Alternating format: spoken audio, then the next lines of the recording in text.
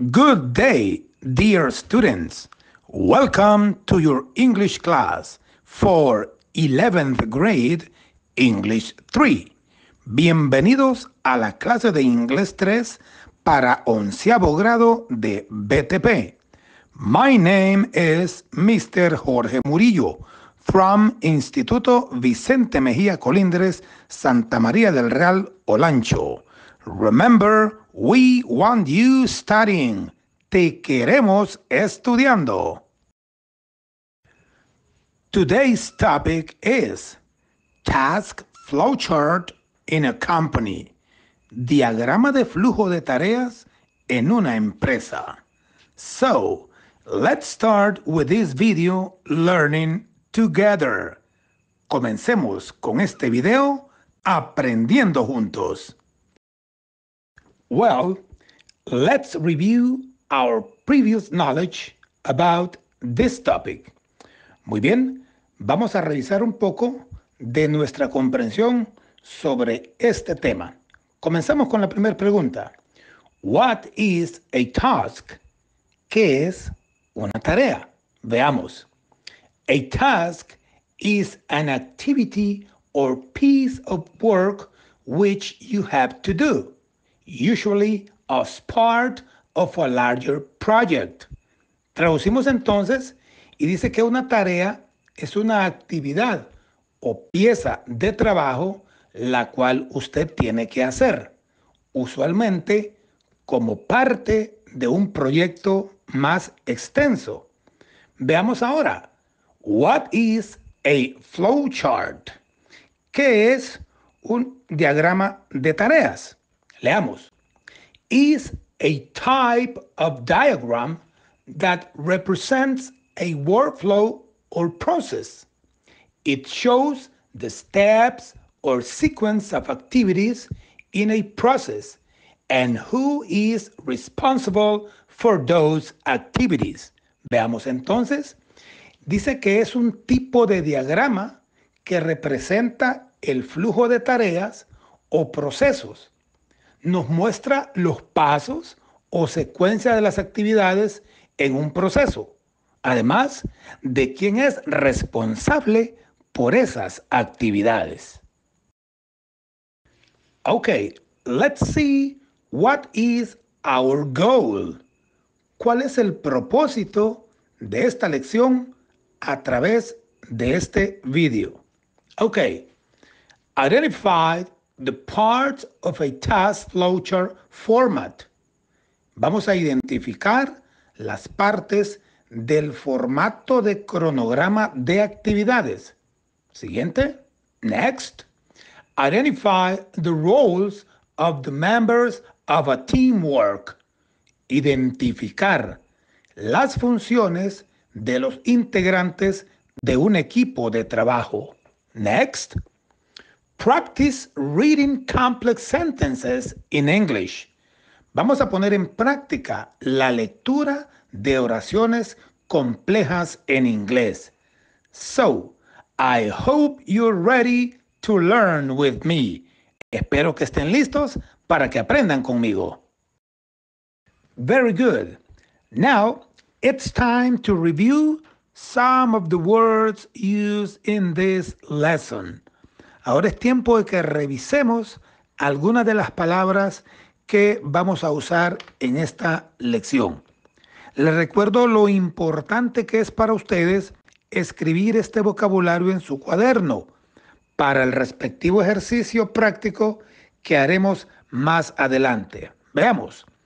Vocabulary: President, Vice President, Executive Assistant, Marketing Manager, Product Manager, Project Manager, Finance Manager, Human Resources Manager, Business Analyst, Accountant, Customer Service Representative, Administrative Assistant.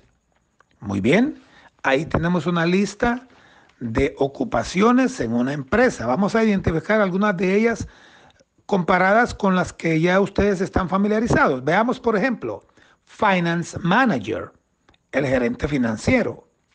Tenemos Customer Service Representative, representante de servicio al cliente. Tenemos Marketing Manager, gerente de mercadeo. De igual forma, usted puede tomar su tiempo y usar su diccionario para poder identificar la traducción correcta de cada una de las palabras o nombres de ese vocabulario. Very good, students. Now, we are going to see the duties made by staff in charge of each department in a company.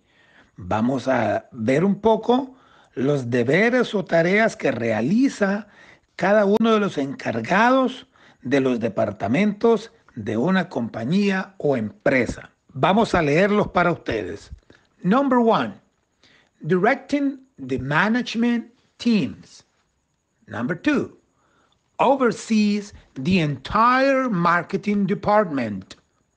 Number 3, analyze cost and revenue and prepares financial reports. Number 4, oversees the transactions of companies, including payments and tax reporting. Number 5, directing mid-level managers and team leaders.